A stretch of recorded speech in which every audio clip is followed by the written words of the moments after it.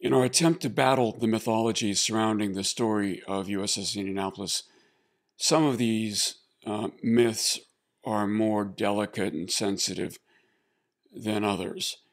And unfortunately, there's developed several myths surrounding Captain Charles McVay's suicide. And while I hesitate to correct the record on a matter as sensitive as the way a man ended his life, there have been implications that there were certain symbols or there was some hidden meaning or signals being sent in the manner in which McVay committed suicide. And if these are true, that's fine. They should be reflected as such. But if people are implicating signals, motive, intent into McVay's suicide that isn't actually there, I think we owe it to the man to make sure we don't exaggerate or improperly represent his manner of death. Now, in a separate video, I dealt with the false story that's emerged that when he killed himself, he was holding a toy sailor in his left hand. And I indicated that I have the police report, I have the crime scene photographs, including photographs of him laying on the steps in front of his house after he committed suicide. And in neither the police report nor the crime scene photographs nor the statements of his wife or housekeeper, there's any indication that there was a toy or any item or device of any kind that he was holding when he killed himself. The only thing peripheral to his person was the pistol itself. And again, the implication has been that he was trying to send a signal by holding an icon, a touchstone of his Navy past. And if he had been doing that, that's fine, but there's no evidence that he has. In fact, I spoke to each of his sons when they were still alive about this, and neither of them could tell me where that rumor originated. There's a similar story about the weapon that Captain McVay used to kill himself. It's frequently reported, in fact, in several of the books, it's reported as being his Navy-issued revolver. Again, I don't know why people think it would be important to report the suicide weapon in such a manner, his Navy-issued revolver. Somehow I think people believe that there's some symbology or reflected nature of his active duty past in that act if he committed suicide using a Navy-issued revolver. What I can tell you is it's untrue. So anybody who's been in the military knows that the military doesn't issue you a weapon that you then take with you when you retire. I was issued no weapon.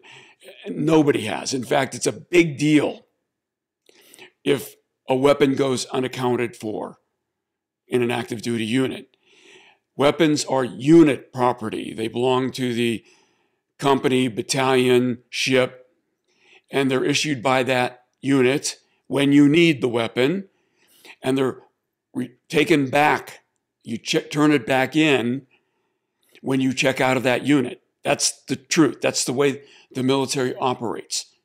So Captain McVay did not have a Navy-issued weapon. So why did this story originate?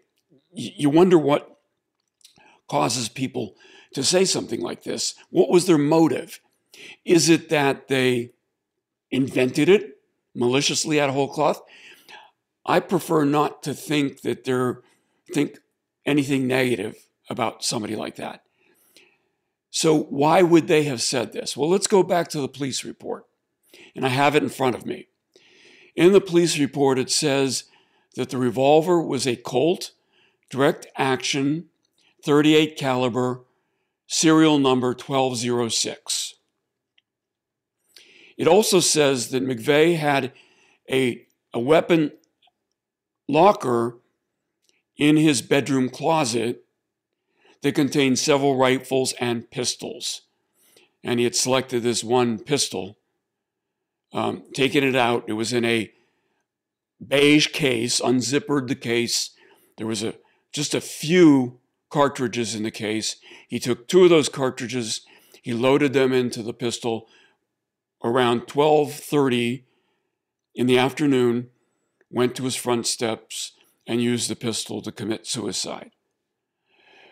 Now, when I tried to investigate further as to the provenance of that pistol, the photograph clearly shows, the photograph of McVay on his front steps clearly shows that pistol to be a Colt, and here's the key, officer's model target pistol with a 6-inch barrel, a .38 caliber, and you could tell by the grip design that this was a pistol that was manufactured in the year 1906.